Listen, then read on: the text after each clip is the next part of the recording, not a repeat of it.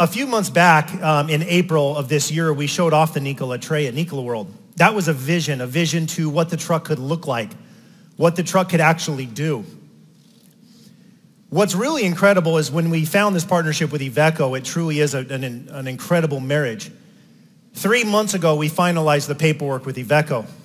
And in 3 months, our teams, without sleeping, have pulled this off. Most OEMs around the world would take 3 years to put a program like this together. Our teams, by being able to take the Iveco S-Way chassis, completely revamping everything around the outside and the inside to make it pure Nikola. We had unrestricted access from Iveco to do whatever we wanted with this, which was incredible. We now have production lines ready to go with the same chassis that's built with the S-Way. Supplier bases that are already established. Service and warranty that's already there. So what's really special about this truck is while a lot of the other OEMs are building very small battery electric trucks or very limited range hydrogen trucks, Nikola is we're actually doing it. What does that mean? This will have 750 kilowatt hours of lithium battery in it. That'll allow it to go over 300 miles on a charge. It'll also have between 60 and 80 kilograms on the hydrogen version. That'll allow it to surpass the battery range by quite a bit. They're two different markets completely. The idea of this truck is that you have a market that uses distribution, where cost to move freight is lower with electrification on batteries, and then you have the market where you need fast turnaround, you need long range, you need a lighter truck, you need a truck that can quickly turn in 15 minutes and go. You need a truck that can work in negative 30 degrees Celsius. You need a truck that's unrestricted around the globe. That is what the hydrogen brings to this. This truck will be offered in both variations, which is awesome.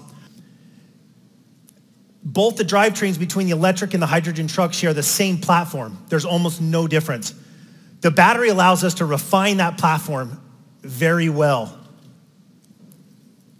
It allows us to bring the fuel cell in right after that to make sure that that platform is ready for it. What Iveco brought us was a savings over 4 years of testing and validation and over $500 million of savings. I've been asked quite a few times what mistakes my competition has made, and I think single-handedly, the advantage that Nikola has is the ability to see their weakness. We know what we're good at, and we know what we're not good at. We needed a partner. We needed an OEM, global OEM, that had the ability to help us manufacture these trucks, has the assembly lines figured out, has tens of thousands of engineers on their staff. We did not want to duplicate that. I could not wait 7 years to solve the emission crisis that we face right now. We decided to partner with Iveco. So rather than laying off tens of thousands of employees like a lot of the other trucking manufacturers are doing, we're going to be hiring many of those employees. This world is transforming.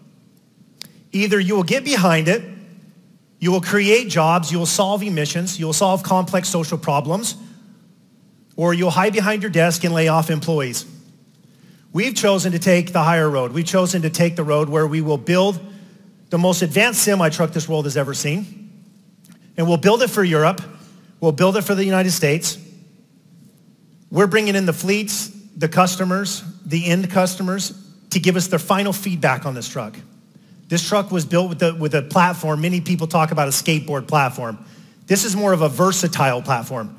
That means it can accept either the battery electric or the fuel cell. It's almost identical. It was built for both. It took a lot of engineering to be able to do that. That way we didn't have to disrupt the entire supply chain, redo the chassis, redo the configuration, redo the engineering behind it. We could take either one that we want to do, and this is the last step before that process of going into road trials and production with customers.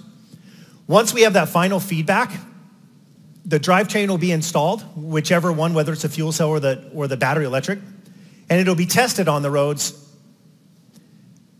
sometime around the second and third quarter of next year.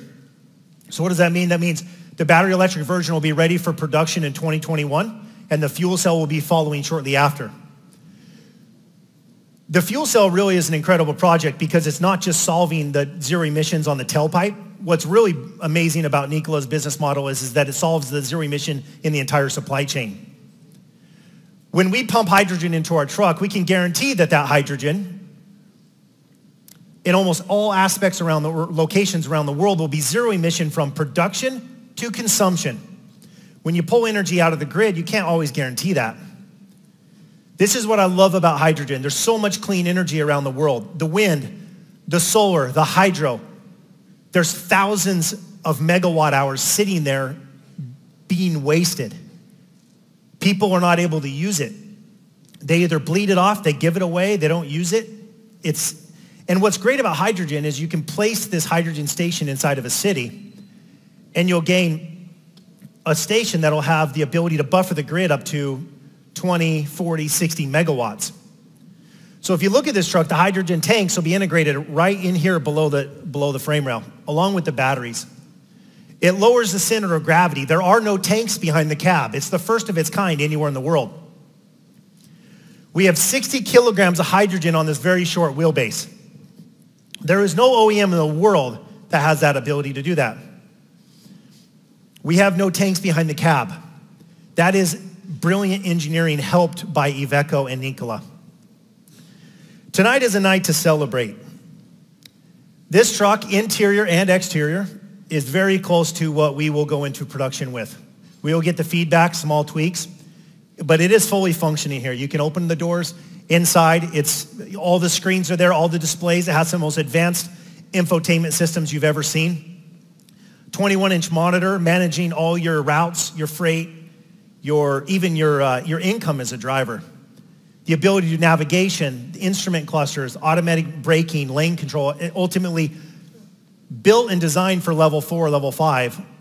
Although we don't do that ourselves, we'll work with suppliers on the autonomy.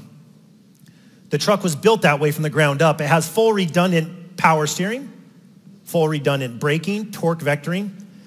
Why is that important? If you have power steering go out, you can begin to torque control the truck to move it around until you can get it off the highway.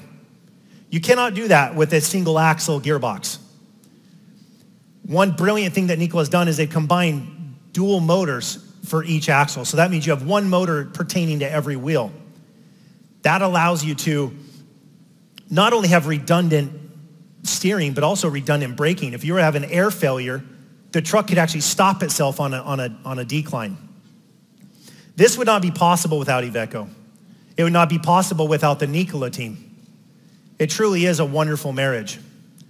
Tomorrow, we'll be opening this truck up for everybody, for all the media and everyone else to see. There's high-resolution photos available starting any minute now on NikolaMotor.com as well, where you can see all the interior photos and the exterior photos of the truck in high resolution or low resolution, whatever you want. Tomorrow, you'll be able to climb through the truck when we have it opened up for everybody to see on stage. It's not the right spot. But this is truly not just the truck we unveiled at Nikola World. This is 15 steps past that. That's what's exciting. That means we're going to be delivering a battery electric truck, a fuel electric truck, years ahead of the schedule that everyone thought.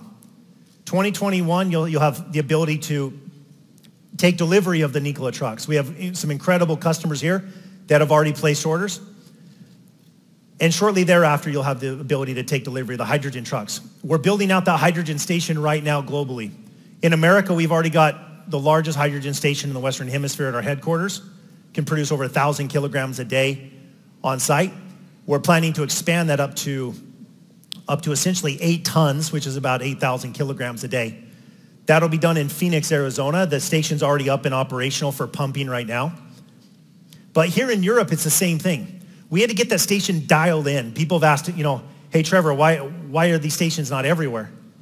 What we've done is we've taken these station designs and we've miniaturized them into an engineering setup to where you can just stack them. You can put them essentially a couple megawatts at a time, however big you want. You can go 8 megawatts, you can go 60 megawatts. And it was important to do that because it's all about mass scale. The idea is if you can build thousands of these same systems and just stack them together, you can drive that price down by 60, 70, 80%. We've been working very hard with Nell on the ability to fine-tune this hydrogen station. We've been working on thermal controls, pumping controls, the ability to fill in 15 minutes. No one in the world has ever been able to do 60 kilograms in 15 minutes on a vehicle. That's nearly 5-6 times faster than you would see on an automotive car application. The amount of work that's gone into this, the team has never stopped. I know a lot of people have asked about the hydrogen network. You have to have it perfect before you pull that trigger. And we're right there now.